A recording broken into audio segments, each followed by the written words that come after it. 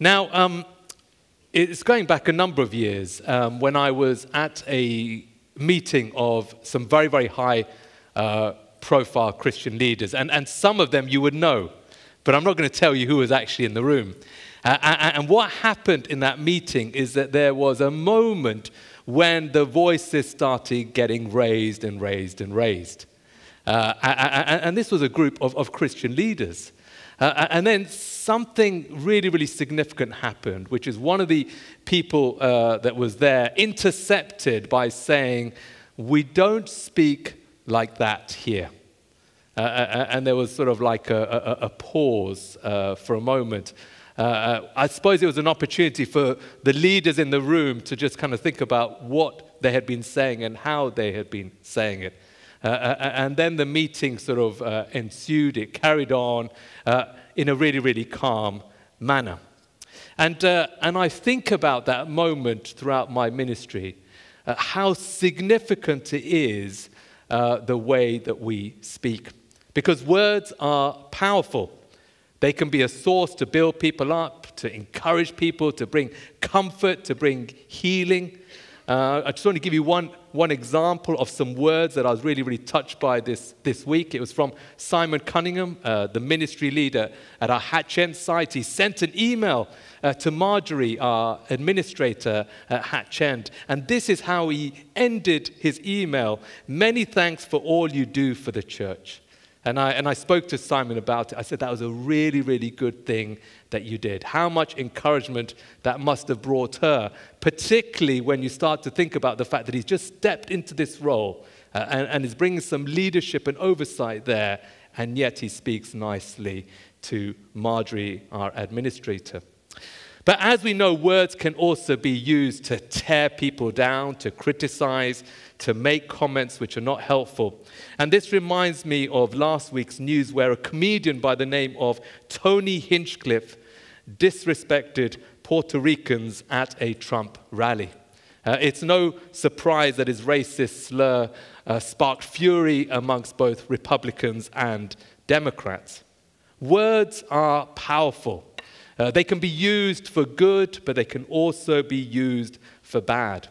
And as I reflect on that meeting that I was part of some years ago, where these Christian leaders were speaking in a way that really they shouldn't have been speaking, it reminded me that for each of us as followers of Christ, we can sometimes overlook the importance of the way that we speak. I think sometimes in church we don't take seriously the fact that there are sins of speech. I think we sometimes overlook it. And what James says in his letter is that we mustn't overlook it. As Christians, we're called to a countercultural way of life. Yes, we're called to live in the world, but we're not called to be like the world. And sometimes the culture finds its way filtering into the church, and we don't do anything about that, and that is not right. So I want us to look at the power of speech, the power of our words. I'm going to be reading from James 3, verses 1 to 12. The title of my message is Taming the Tongue, and today is the final part in our 4-part sermon series on James. The words will come up on the screen behind me. So James 3, verses 1 to 12. Not many of you should become teachers, my brothers, for you know that we who teach will be judged with greater strictness. For we all stumble in many ways, and if anyone does not stumble in what he says, he's a perfect man, able also to bridle his whole body. If we put bits into the mouths of horses so that they obey us, we guide their whole bodies as well. Look at the ships also. Though they are so large and are driven by strong winds, they are guided by a very small rudder, which wherever the will of the pilot directs. So also the tongue is a small member, yet it boasts of great things. How great a forest to set ablaze by such a small fire! And the tongue is a fire, a world of unrighteousness. The tongue is set among our members, staining the whole body, setting on fire the entire course of life, and set on fire by hell. For every kind of beast and bird or reptile and sea creature can be tamed and has been tamed by mankind. But no human being can tame the tongue. It is a restless evil full of deadly poison. With it we bless our Lord and Father, and with it we curse people who are made in the likeness of God. From the same mouth come blessing and cursing. My brothers, these things ought not to be so. Does a spring pour forth from the same opening fresh and salt water? Can a fig tree, my brothers, bear olives, or a grapevine produce figs? Neither can a salt pond yield fresh water. Now, hear me when I say this. This passage, I can't remember the last time when a passage has weighed so heavily on me as I have been preparing. And I think that is in part because I know that I have failed on so many occasions to live up to God's standards in this area. But I suppose it weighs heavily on me because I also know that this is an issue within the church. And you might say, you sure about that, Manoj? Yes, because just last week I was speaking to 3 individuals that are part of 3 other churches where this is an issue. It saddens me that the way Christians speak hurts the church. It can cause division, it can cause disunity, it can cause hurt and pain. It can leave many, many people feeling unappreciated or taken for granted. And I think on some occasions it is nothing short of bullying. And so the message that I'm bringing to you today from this passage, it's a serious one. And to get a sense of its relevance for our own lives, it might help us to briefly consider what James says in the preceding chapters. Let's just look back to James 1:1. So I think that is really, really significant for each of us. What it says in that verse, or who James is addressing in that verse, is to the 12 tribes in the dispersion. And I think that is a really, really important detail because effectively what James is doing is he's speaking to Christians everywhere. You know, the scattered Christians. Wherever you are, James is speaking to them. And so this is a letter that is significant to the church at large. It's not like he's writing a letter to a specific church looking at a particular issue. He's saying, look, all of you Christians, wherever you are, this letter is important to you. And so we are the audience to this letter. And this being the case, James is quick to get across one of the primary themes that underpins the purpose of this letter. And we see that in chapter 1, verse 22. Do not merely listen to the word and so deceive yourselves. Do what it says. I think it's also interesting, that verse, in light of what we've just read. If you've heard what James has just said, then do what the word says. In other words, don't make the mistake of deceiving yourselves into believing that you are further on in your faith than you truly are, because I think that is the mistake that I've often made. It comes from a place of arrogance, whereas we need humility. Let me put it this way. Imagine that I preach to you today on the fruit of the Spirit, and one of the fruits of the Spirit is kindness. And you've heard the word of God say, be kind. Now, imagine that I heard that word and then I go out the church and I start speaking unkindly to people. What kind of faith could that possibly be? And so it's no wonder that even people like the Apostle Paul said, you need to examine your faith. This is what he said to the church in Corinth. Examine yourselves to see whether you are in the faith. Isn't that an interesting phrase? Examine yourselves. Yes, you might be coming to church. Yes, you might be singing songs. Yes, you might be giving every week. And yet Paul would still say to all of us, examine our faith. Test yourselves. Do you not realize that Christ Jesus is in you, unless, of course, you fail the test? And so likewise, what James is doing is he's bringing a reminder to Christians to monitor their faith, to scrutinize their faith. And this is what James goes on to say in chapter 2, verse 26. Faith without works is dead. And so that's where he's really coming to. He's saying, look, you've got this faith, but are you living out your faith? Joshua last week said that we're justified by faith. And what that means is that we're put right with God through faith in Jesus Christ. But Joshua also explained that our faith needs to be a genuine faith. And how do we know that it's a genuine faith? Well, if we're living out our faith in doing good works. So faith without works is dead. The point I'm making is that if our works reflects our faith, and our works is our deeds and our actions, well, obviously that incorporates our words as well. And so one of the measures by which we can determine the quality of our faith is through our words. The words actually say a lot about us. They reveal what is going on in our hearts, who we are as people. So actually, just coming to church is not really a mark of a faith, is it? It's actually what is coming out of us and the fruit that is born out of what we say and do. And words really are important because James says this in chapter 1, verse 26. If anyone thinks he is religious and does not bridle his tongue but deceives his heart, this person's religion is worthless. Whoa, that's a strong word, isn't it? In other words, if someone is unable to keep a check or a rein on their tongue, it could possibly be the case that one's religion is worthless. In short, what James is saying is, look, words absolutely matter. And Jesus makes this very point in Matthew 12, verses 36 to 37. And this is what Jesus says. I tell you, on the day of judgment, people will give account for every careless word they speak.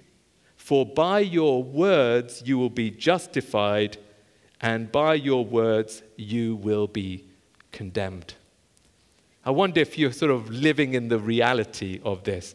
I certainly am not, because I fell short of God's standards this morning, but Maria absolutely loved it. She said, Manoj, what are you preaching on today? Oh, is it James, is it? So she's been loving the fact that I'm doing this one. So if we're not really living in the reality of this, if we don't see, our words as that significant or that important, then we really need to hear what James has to say from chapter 3. So let's start looking at today's passage. In verse 1, James says, not many of you should become teachers, my brothers, for you know that we who teach will be judged with greater strictness. Now, did you know that for people like me, or for some people, that there are different degrees of judgment? That for people like me who hold this ministry of unpacking the word, we will be judged with greater strictness. And the obvious reason is that if I'm unpacking scripture, then I've got to seek to be faithful in doing so, so that I don't mislead others. But I think in all of this is a big lesson to all those people that want to be preachers and teachers, not to go into that ministry lightly, to understand the importance and the responsibility that carries, and not to get involved in doing it for the wrong motives, like, I want a bit of recognition, I want a bit of status in the church. If you're doing it for that reason, then that's all wrong. And so for me personally, I realize that, in this context, when I'm leading and preaching, or if I'm in a meeting, or pastorally, or if I'm at home, that God is looking at my words, and that God is calling me to a high standard. We're using the words of James 1:19, I must be quick to hear, slow to speak, slow to anger. Oh my goodness. How I have failed on so many occasions to live out that verse. But actually, it's not really a surprise that I struggle in this area, because what James goes on to say in chapter 3, verse 2 is this, for we all stumble in many ways. And if anyone does not stumble in what he says, he is a perfect man and able also to bridle his whole body. I think the significance of what James is saying in that verse should not be overlooked. On one level, he's just being realistic. He's basically saying, look, we all struggle in this area. In the sins of speech, we're all going to fall short of the glory of God. And that might reflect itself in a variety of different ways.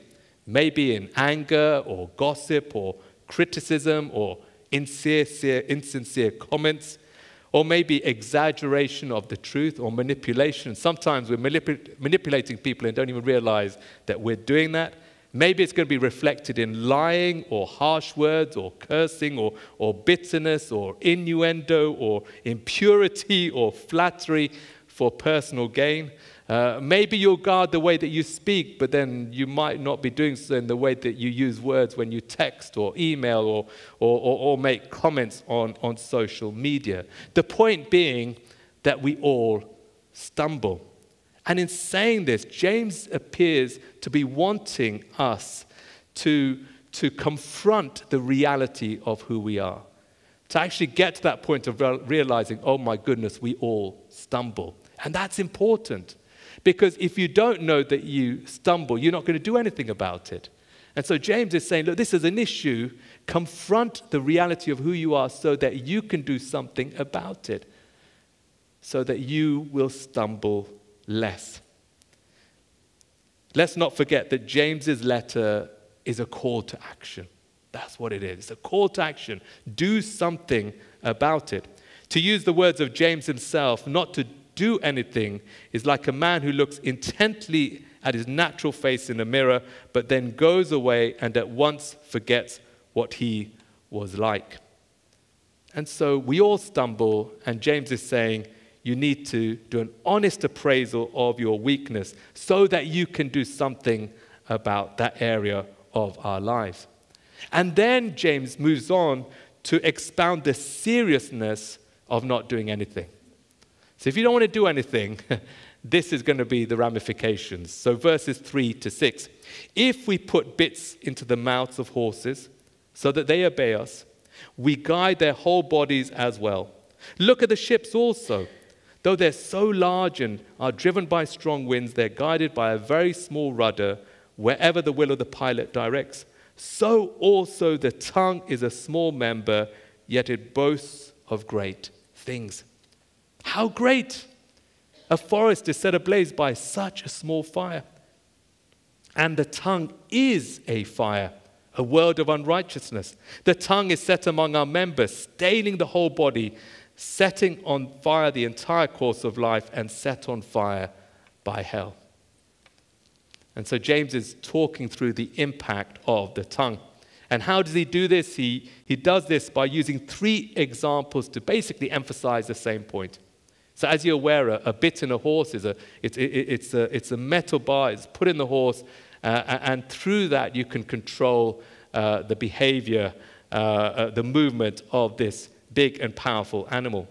And likewise, a ship will have a rudder. It's a small object when you consider the scale and the size of a ship, and yet the rudder is able to navigate the ship. And equally, a small fire, it's small in size, but a small fire is capable of starting a wildfire.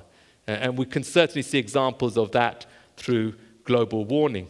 And so the point being that whilst the bit, the rudder, and the small fire are not large in size, their effect can be far-reaching.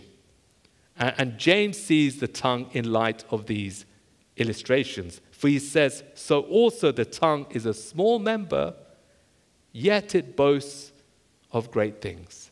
So what we say does have far-reaching impact. And in terms of that, and in terms of the far-reaching impact which the tongue can have, this is conveyed in James not saying that the tongue is like a fire, but that the tongue is a fire. Well, a fire can basically destroy a whole forest. And our tongues can be damaging and destructive as well. And I think some of the crisis that we're looking at, in our world is as a result of basically verbal abuse. Lots of people struggling with their mental health because of the words that they've had spoken to them or the words that they've read on social media. You know, we know that rhyme very, very well, don't we? Sticks and stones may break my bones, but words shall never hurt me. How wrong that is. In a piece entitled The Neuroscience Behind Our Words, it says the following: negative words, whether spoken, heard, or thought, not only cause situational stress, but also contribute to long-term anxiety. Now, this is what the research says. And I've come to realize that sometimes I'm that person that is saying those negative comments. And that is the impact of my words on other people. It's causing them situational stress and long-term anxiety. Words do hurt. And therefore, it's no surprise that that one Bible commentator describes the tongue as an actual power for evil. And you might think, well, that's a strong word. But just think about the cumulative effect of our words on people. Yeah, a comment here, a criticism there, a harsh word there. When you start to think about the cumulative effect of our words, how damaging they can be on others. But here is the point. It's not just the recipient that suffers, actually. It's actually the one who is dishing out the words as well. Because it says in verse 6, the tongue is set among our members, staining the whole body, setting on fire the entire course of life, and set on fire by hell. The word staining the whole body makes the point that everywhere the tongue makes its presence felt, it leaves its stain. Both on the person that is dishing it out and on all the other people that have to sort of hear those words, it also impacts them as well. Now, when James says, and set on fire by hell, that's an interesting phrase. He's not simply saying that sinful words are anti-God, but actually he's saying that they are pro-Satan. As Alec Motyer puts it, the tongue becomes the instrument of Satan himself. Think about that for a moment. When we're speaking in a way that is not glorifying God, well, we're doing nothing less than the devil's work. After all, has Satan not come to steal and to destroy? But as we read in the Bible, how Satan controls one's speech is not always easily identifiable. And I think there's one example in the Bible that really, really shows this clearly. So if you look at Matthew 16, and there's Jesus, and he's talking about his impending death on the crucifixion. And how does Peter respond? Well, he's upset, he's angry, and he says, "This shall never happen to you." That's what he says to Jesus. But Jesus can see past what is going on. Yes, Peter might be expressing possibly a genuine concern, but Jesus can see the reality of what is happening. And so Jesus says, "Get behind me, Satan. You're a stumbling block to me. You do not have in mind the concerns of God, but merely human concerns." And I suppose I'm bringing that example to you just to help us to understand that the way that the devil operates is in a very, very sly way. We need to guard our hearts so that we can guard what we say, lest we become a mouthpiece for him. You know, recently my daughter Chandni had all these albums in our kitchen, and she was opening them all, and she said, "Oh, do you want to look at this one and that one?" Now, one thing that my family should hopefully know by now, I do not like looking at family pictures. So as soon as the albums come out of my past, when the kids were little, it reminds me of my life before I was a Christian, and I cannot look at them. I walk away. I do not look at family pictures, because what they remind me is actually of my speech, the sin of speech, how I use speech to manipulate and to lie and to cause a lot of damage in the lives of people. And those were words that cannot be undone. James also goes on to say this: "For every kind of beast and bird or reptile and sea creature can be tamed and has been tamed by mankind, but no human being can tame the tongue. It is a restless evil full of deadly poison." And I was thinking about that. That's true, isn't it? You can go to these activities and you can see dolphins that have been tamed. You go to circuses and you can see these wild animals that have been tamed.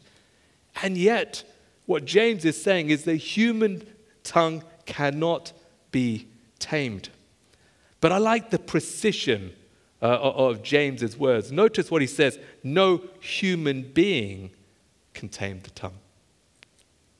Which reminded me that with God, all things are possible. And so we come to the practical application of my message. It's simply no good trying in your own strength to use the words that you know God wants you to use. You just can't get there in your own strength.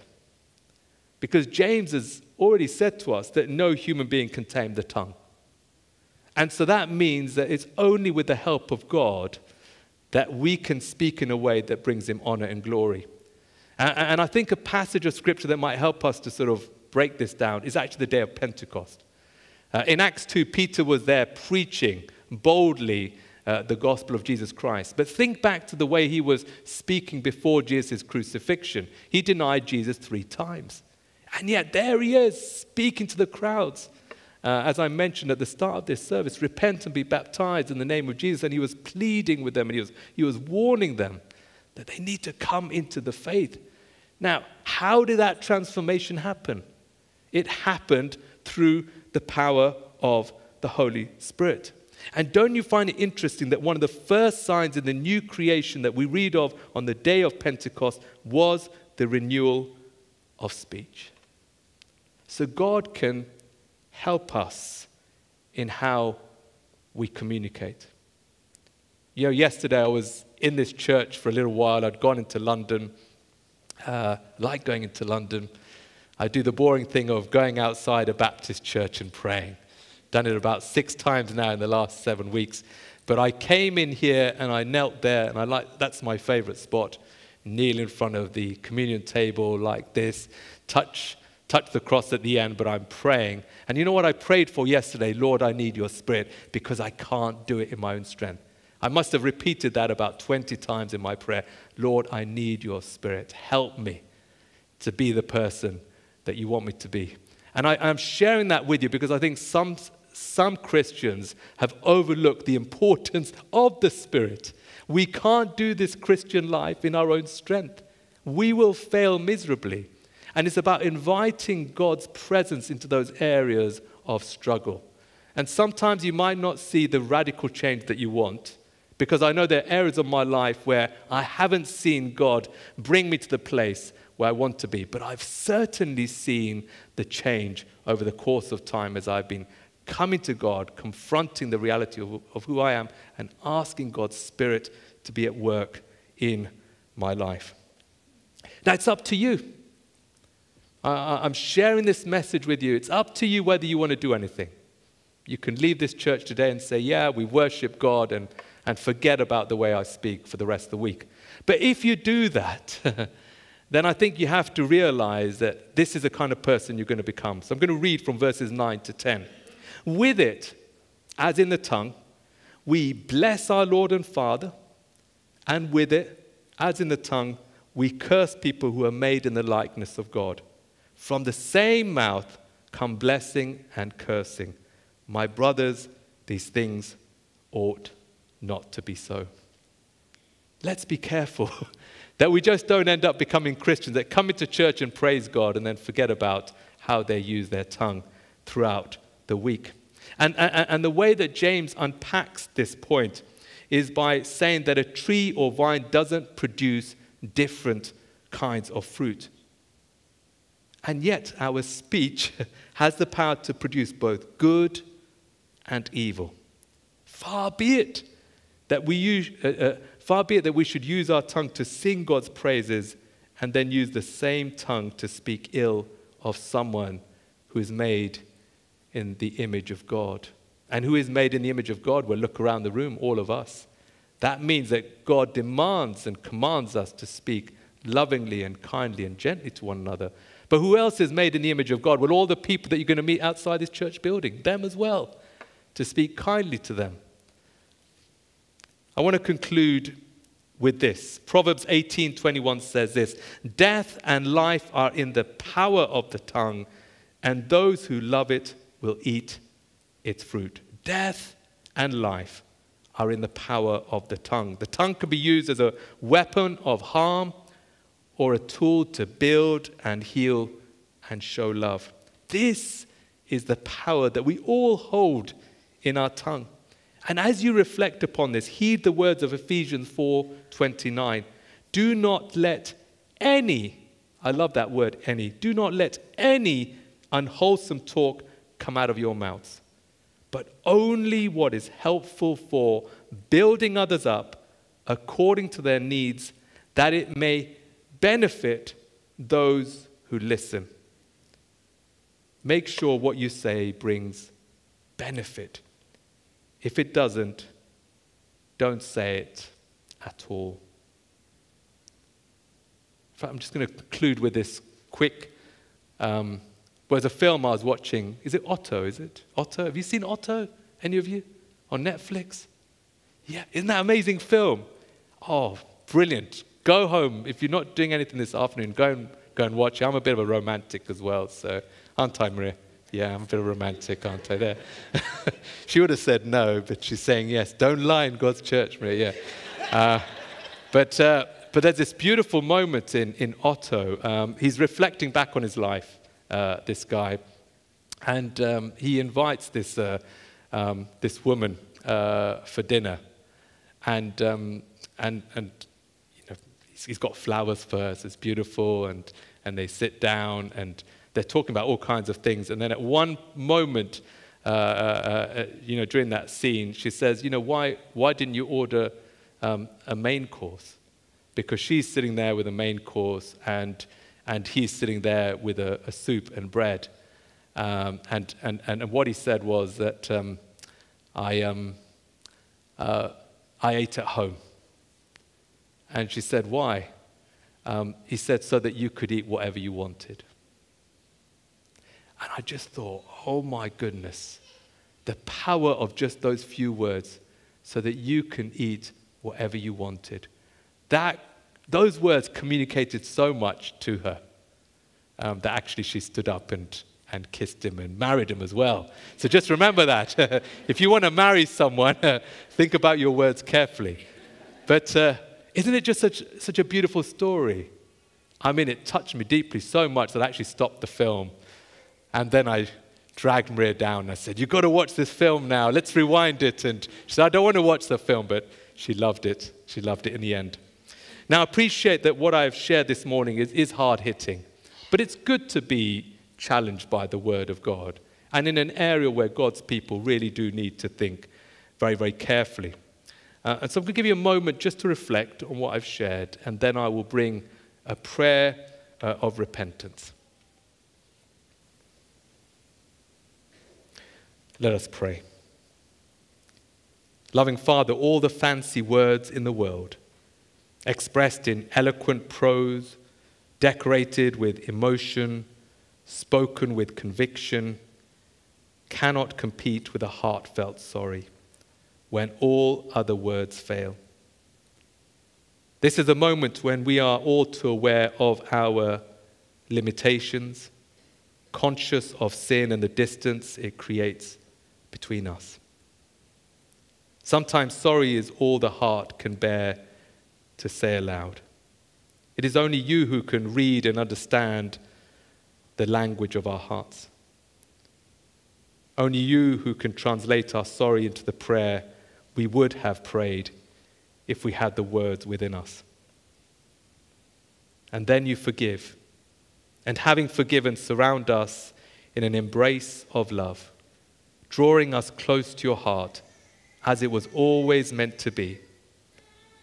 Thank you, loving Father, for it is only by grace that we can enter. Only by grace we can stand, not by our human endeavor, but by the blood of the Lamb. Amen. Amen.